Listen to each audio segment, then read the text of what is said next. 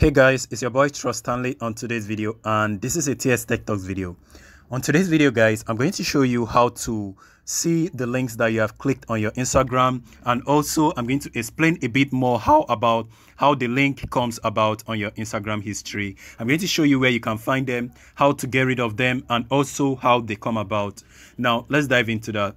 Open your Instagram. Now, I'm first going to show you guys where the links are located on your Instagram area. For every link you click on your Instagram area, they are all stored somewhere on your Instagram, and I'm going to show you guys just where to locate them. Now, click on your profile icon on the bottom right, and next click on the menu icon on the top right. And then you notice where it has settings, right? Go ahead and tap the settings. You notice where it has account, click on the account, and then go ahead and click on your history right there. Now, these are the histories. This is recent links that I've clicked on so far. And all these links actually comes about from somewhere. Now, I'm going to show you guys where these links come from and how they get to display here. Now, let me go back to the Instagram homepage.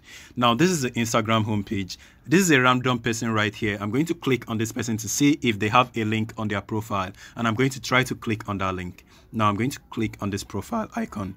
Now there is a link here and is a YouTube channel. If I click on this, it's going to bring me to the person's YouTube channel. And once this brings me to the person's YouTube channel, automatically Instagram will actually save this up because you actually clicked on somebody's link. So I'm going to scroll down again to look for another different person. This is Samsung, a brand also, and there is a link right here. So if I click on this particular link, it's going to take me to wherever it's taking me to Samsung's website. So if I click on it, wherever it takes me to is a Samsung link, I think. So whichever place it gets me to, Instagram is automatically going to store this information for me, telling me that I visited this link. Now let me go ahead and back out to confirm that this is true.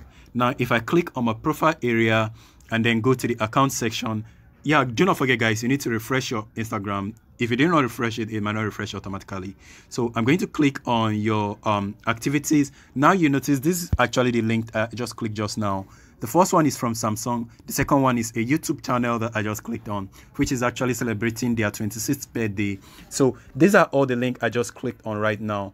Now, how about if I want to get rid of this link? I do not want them to display anymore. This is all you need to do. Very simple. You notice on this section where it says hide history. Go ahead and tap on that. Now, if you click on this, there is an information that displays. It says the link you visited will be hidden from this page. And then you can also notice more information that says this information will be stored, will be used to improve and experience on Facebook company products and described by our data policy. So if you want to know more about this, you can go ahead and click on the see data policy to see the Facebook data policy also, and then to know more about it. But if you just want to hide it, go ahead and click on hide and they will be cleared from your history. But each time you click on another link, they will all be stored right here. So whenever you want to clear the link, you can always come back and clear the link that you visited so far on your Instagram.